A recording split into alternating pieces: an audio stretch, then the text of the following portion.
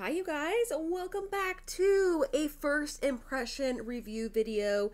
This is where I take a look at an entire collection from a sewing pattern designer and I review each and every pattern that they offer. Today is an indie version where I'm looking at an independent pattern designer. This is Sycamore Road Patterns. I couldn't figure out where in the world she's from. Her site, as you'll see, the patterns are sold in euros, so that narrows it down a little bit, but not specifically. But I did enjoy reading her About Me section. This is Alexandra. Yep. This little page, she talks about her journey to becoming a sewing pattern designer. I think it's very similar to a journey we've all been on before, but basically she was obsessed with fashion, obsessed with clothes, buying, and realized that she was buying way too much. So she started to change the way that she lived and change the way that she viewed fashion. She started to buy more vintage and be more thoughtful with the clothes that she was buying, but she was struggling in being able to afford sustainable fashion. You know, it's very expensive to buy ready-to-wear sustainable fashion. And that's when she realized, oh, I can just sew it myself. So she learned how to sew. And then but again, she was still struggling because she couldn't find the sewing patterns that matched her personal style. So she started to create them herself. Now, I love that she does include in her About Me that she's the designer. She's not the pattern maker. She has outsourced that. She's hired a professional. So she does know sewing. She knows fashion. She knows what she likes. She has her own point of view. And so she can express that to a professional pattern maker, and they are the ones who draft her patterns for her. She's size inclusive, and all of her patterns are tested exhaustively, she says, by people of all sizes. So with all of that in mind, let's take a look at Alexandra's collection. It's small but mighty, right?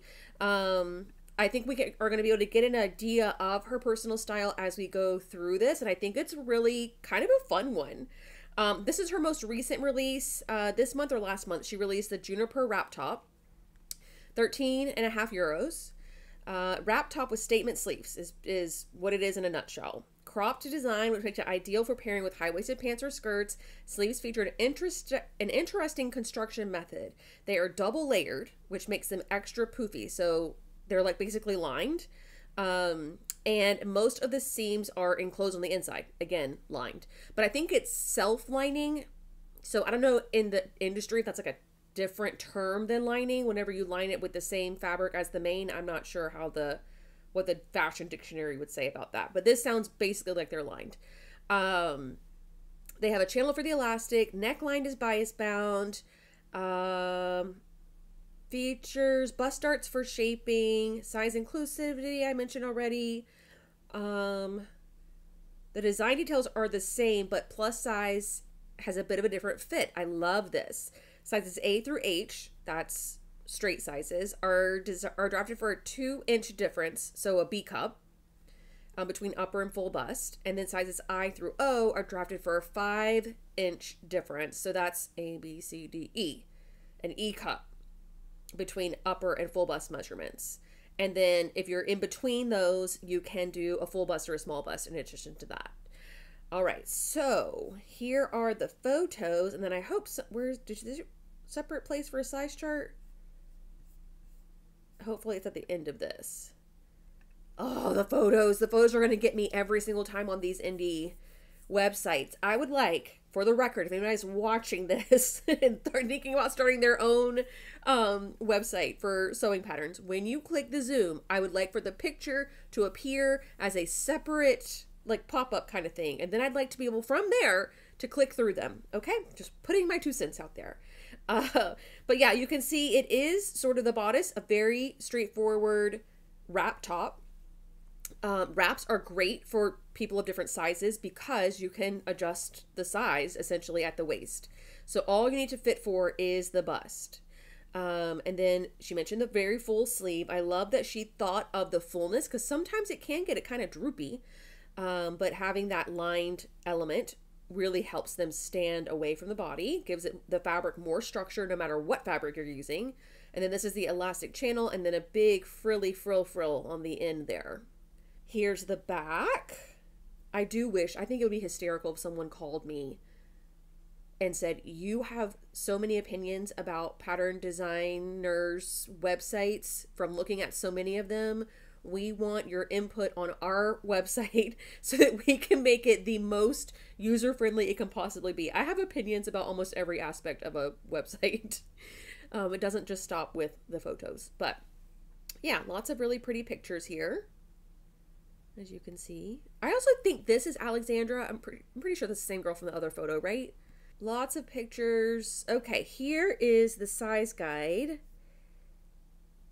Plus size starts at I. Okay, so we have assuming this is the body measurement chart. So a bust of 30 inches, 30 and a third, up to 57 and a half.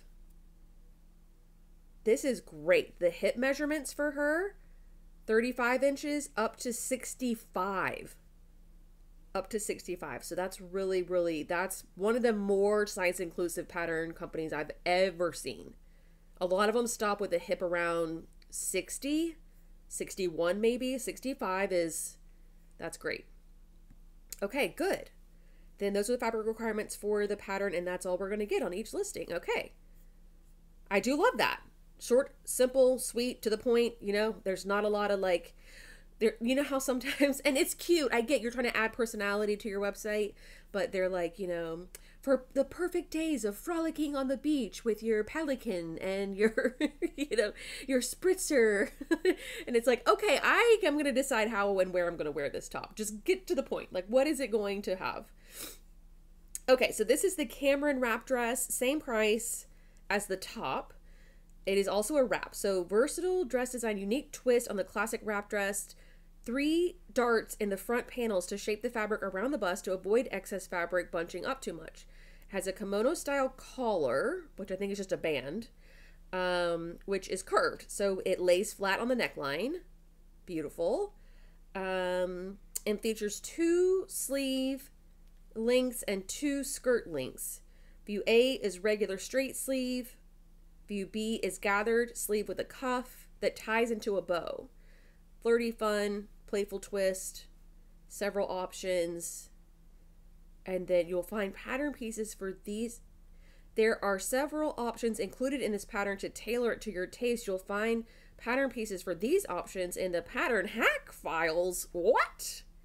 That's kind of cool. That's similar to what Seamwork does with their, like if you're a member there and you buy the pattern, you have access to the, oh shoot, what do they call it? They have like a cute little name for it where you obviously get the pattern and then you have like an alternate version where you adjust the pattern yourself. You don't reprint a whole separate version of the pattern. You just make the pattern adjustments.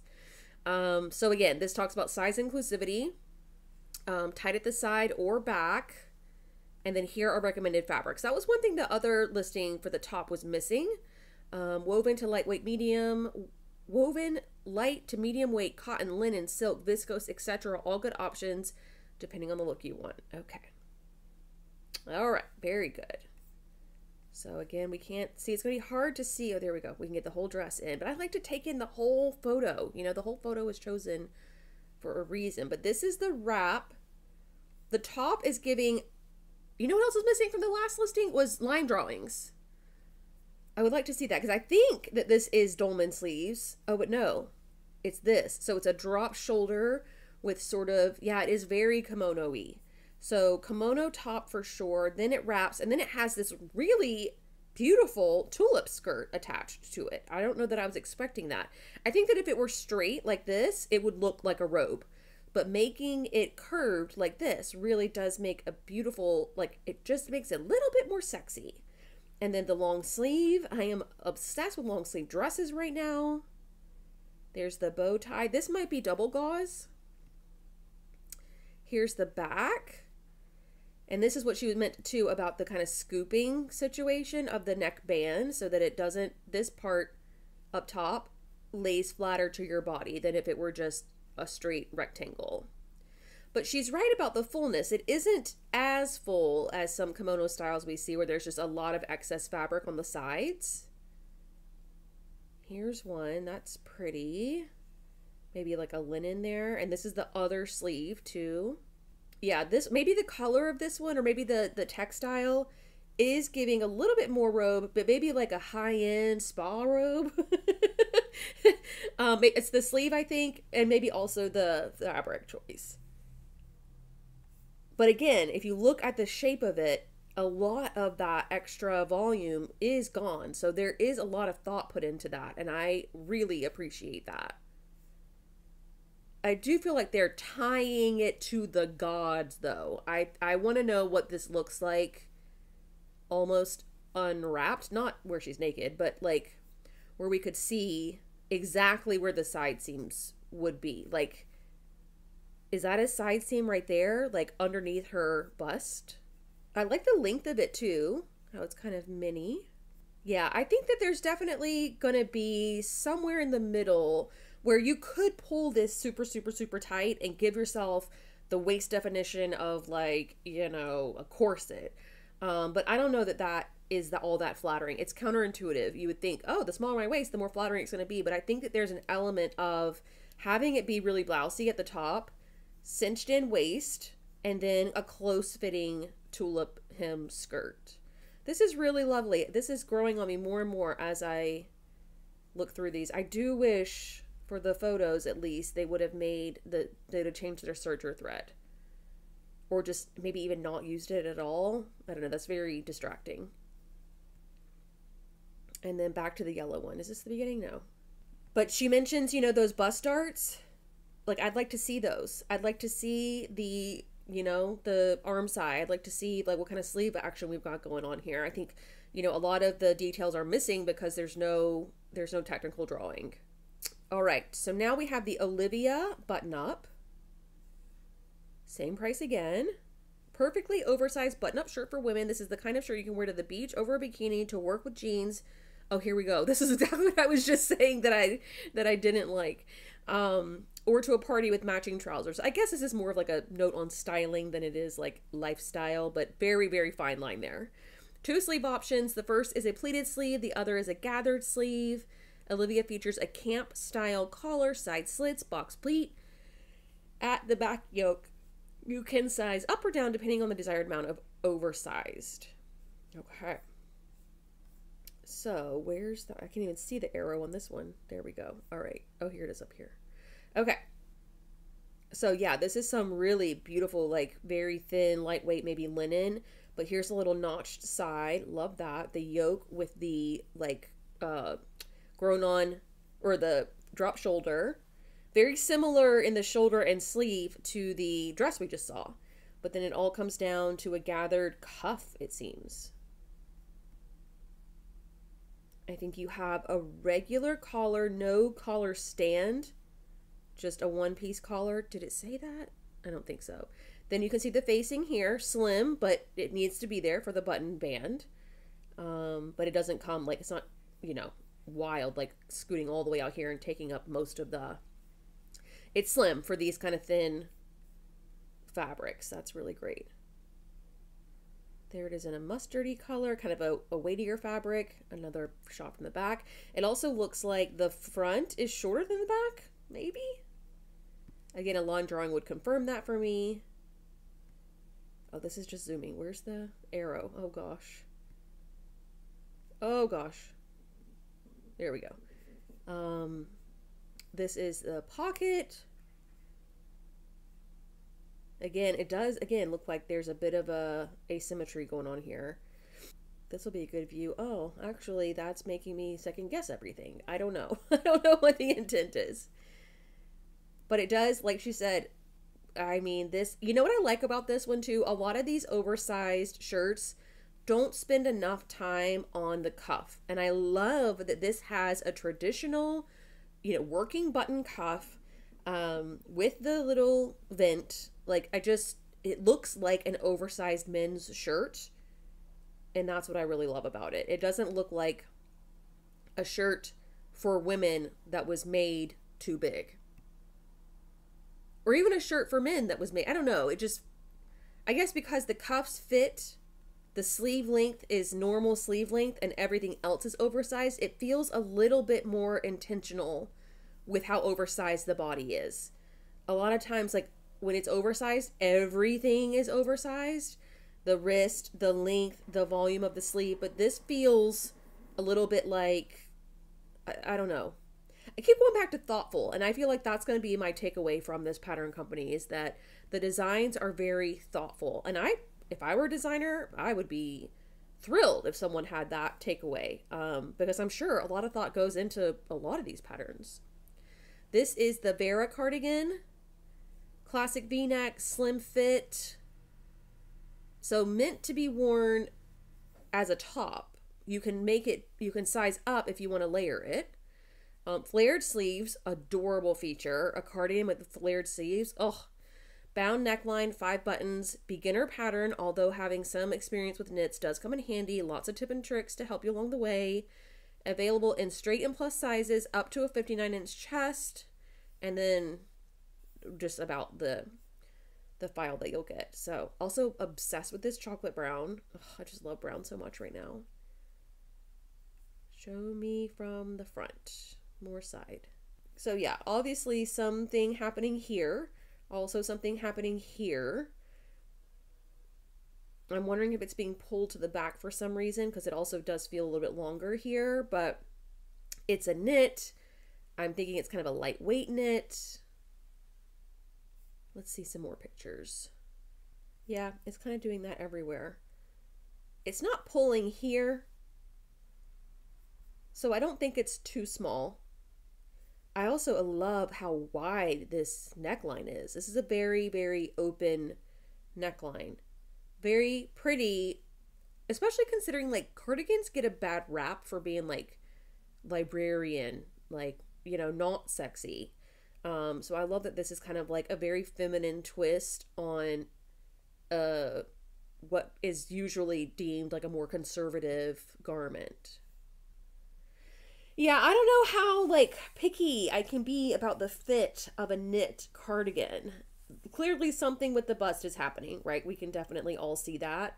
But there has to be some negative ease, or else it wouldn't be so fitted. So it might be more of a balance, and it might be something that you just live with and you're like, you know what, good enough. All right, that's it. Okay, good. Cute. Okay, Carmen coat. This one's €1 more than the others.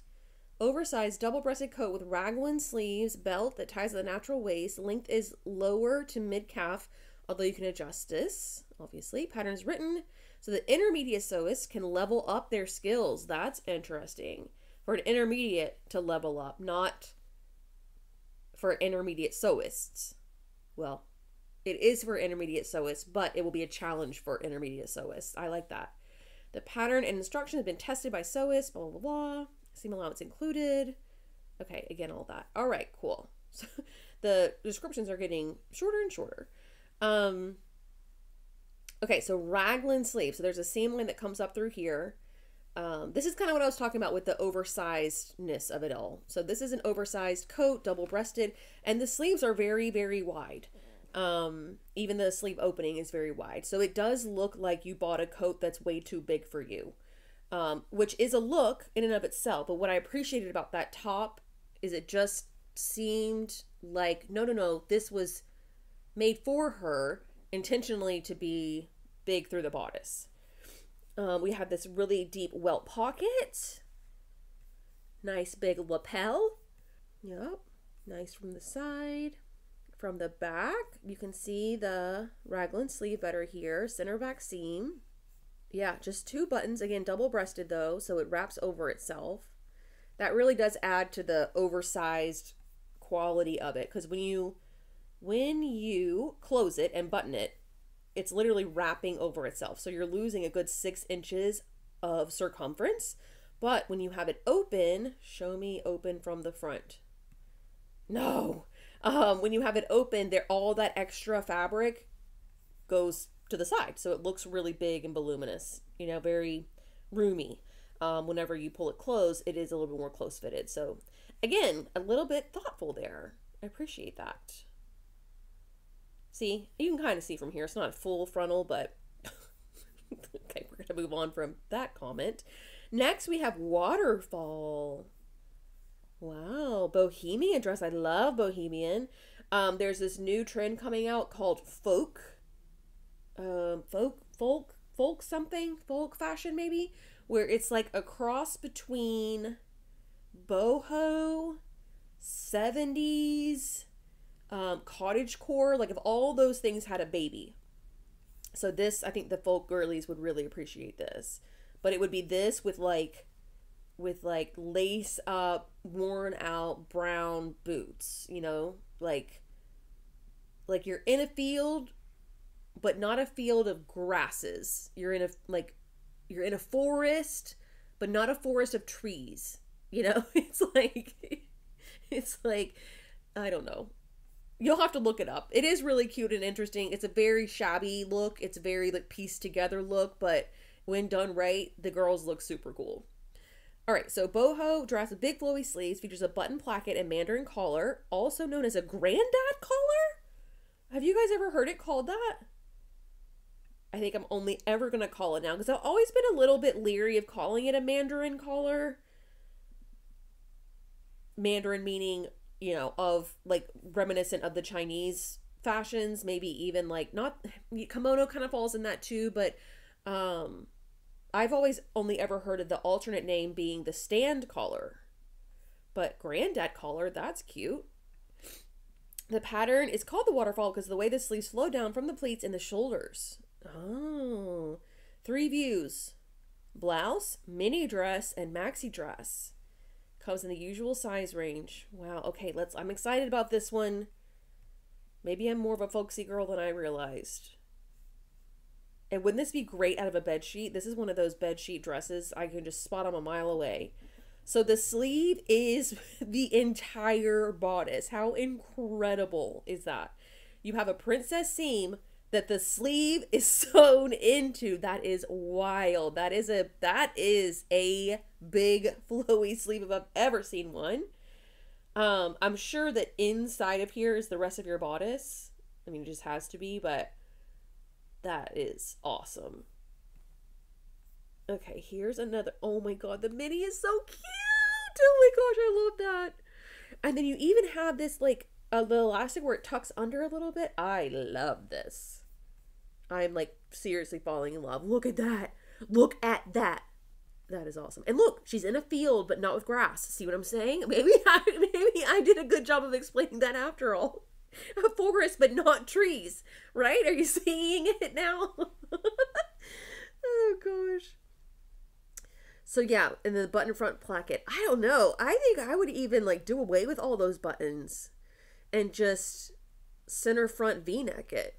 I don't know. I guess, I don't know. I think I'm torn about half button, you know, like when it stops here.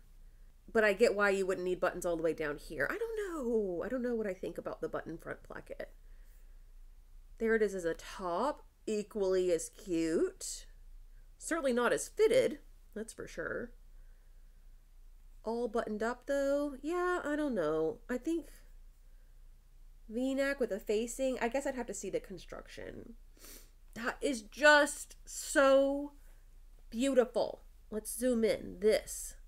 That's incredible. I love this. I just love how different it is. I love that I've never seen anything like it. What? How did they get air up in there like that? It's like balloons. Like she's gonna take flight. Oh my god, I love this one. How much is 14.49 euros in dollars? Almost about the same, right? So good. Okay, this is the Paula knot top. Perfect beginner pattern. Crop top. Front neckline detail with ties that go through the side seams to achieve clean lines around the neckline. Extra beginner's info, which means the pattern is accessible to any level. So I do think the shape is really, really beautiful. The neckline, how it's like close to the body, it's not gaping anywhere, is really good. But I'm thinking they're saying this comes around here. You do the first fold over tie like this and then sweep it through the side seams and tie it in the back. This is fun. I bet the fabric requirements on this is like 3/4 of a yard or something. And I'm sure we're going to get a pattern for this skirt as well. What's the... So if you have 55-inch fabric, 1.5 yards, are they out of their minds? There's no way. Almost 1 3/4 yards. Where does the fabric go? I mean, from high point shoulder to waist is like, what, 15 inches maybe? Those ties there must be something secretive about the ties, or it's fully self-lined. That might be it, because I'm not seeing any stitching lines here. I don't think there's a facing. And same thing with this little sleeve. It must be fully lined, which is fine, but like, your fashion fabric's expensive. So let's call out the fabric requirements for the fashion fabric and then the lining separately. And if I decide I want to line it out of the self fabric, I can. If I decide I want to line it out of muslin or some other like cotton batiste, I can do that. Plus, if you made it out of something drapier, you wouldn't want to, well, I guess you probably would. Okay, I'm assuming that's what's happening. I'd have to look at the pattern, obviously, to know that for sure, but that's cute for a beginner, for sure. I'll have to keep that in mind for all my beginners coming in to sewing class. All right, this is the Sienna sweatshirt. Unisex 90s oversized. Beginner. Needs some 100% cotton, heavier weight sweatshirt fabric and some ribbing. Now notice none of the patterns other than that second one have had fabric requirements in the listing. I think that's helpful because I have a very big stash. So when I'm thinking about buying a pattern, I'm usually thinking, do I have something in my stash already, or am I going to have to buy something new? And if I have to buy something new, then that will play a factor in whether or not I buy the pattern. Play around with the length, add or remove length. This pattern is, okay, fitted, blah, blah, blah. Got it. All right, so this is just a sweatshirt is what she's telling us. Drop shoulder, same sleeve. We've seen a lot from her. I don't think we've seen one set-in sleeve this whole time, which is fine, especially for right now. Today's fashions are very much like this whole oversized slouchy kind of vibe. Well, where in the world did she get her matching ribbing? That looks gorgeous. Good for her for finding that perfect somewhere. All right, so this is sweatshirt, $14.49. Okay, this is the Eva wide leg trousers. This is what they have paired with the little polo top. Great addition to an elegant handmade wardrobe. High-waisted trousers fit snug at the waist and hips. Not so much snug at the waist or the hips on these. Certainly not at the hips. Flowing out wider at the legs. It features slanted pockets, invisible back zipper. Okay, and an option to add lining. They pair very well with the Zeli wrap top or the Paula knot top.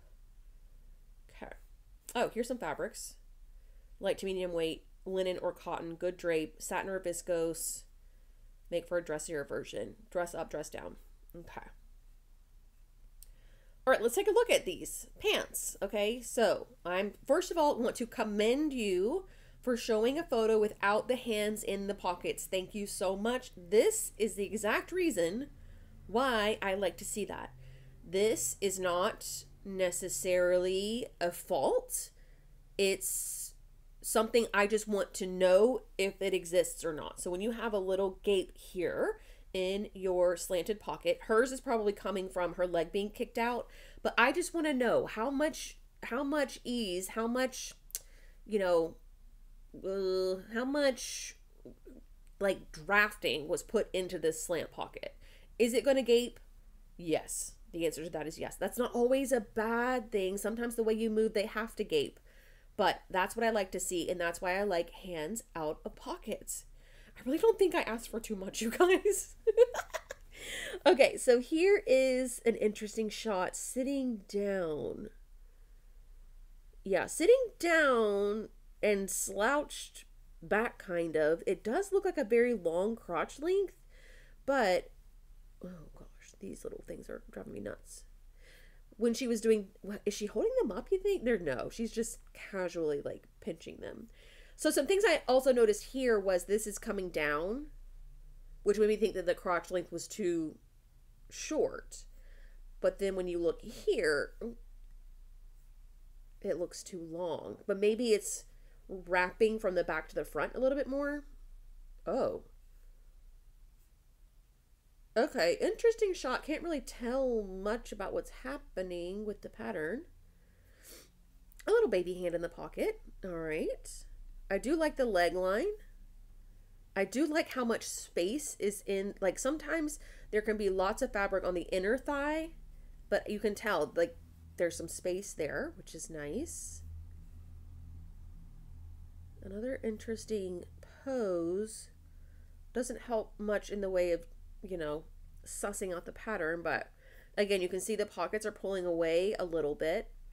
Here's the back, but the top is covering, so I can't see the back rise.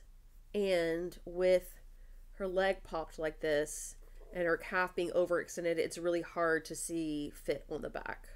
I mean, I guess it looks okay. Oh, here we go. Yeah, that looks good. That looks good to me. Even though I can't see the rise. The shape of the curve, the leg line, even though it's kind of like out, I think we would be able to see, like, if there was a wedgie, for sure we'd see. If there was too much fabric, we'd see that too. This looks very clean, so I'm happy about that. Okay, excellent.